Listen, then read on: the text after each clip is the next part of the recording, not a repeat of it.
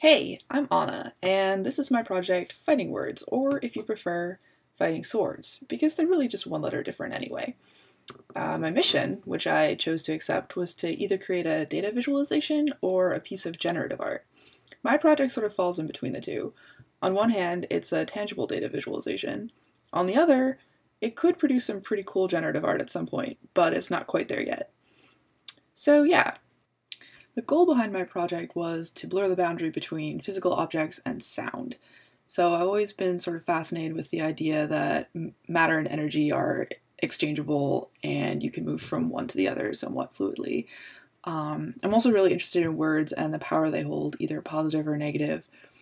So my original idea was to take words that instilled some kind of fear, anger, or other strong emotional response and trace their waveforms and create blades, like physical objects, that looked like the waveforms of those words.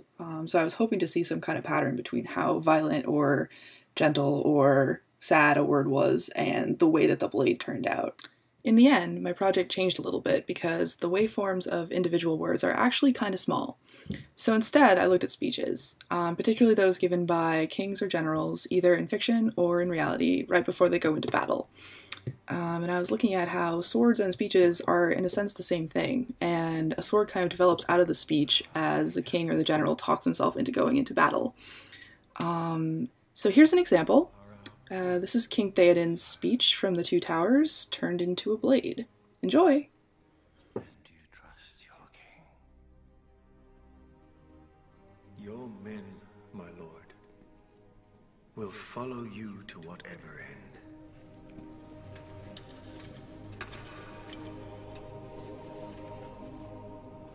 To whatever end.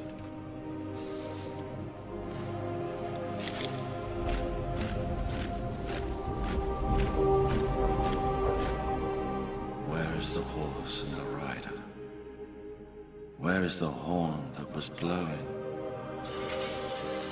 They have passed like rain on the mountains, like wind in the meadow. The days have gone down in the west, behind the hills, into shadow.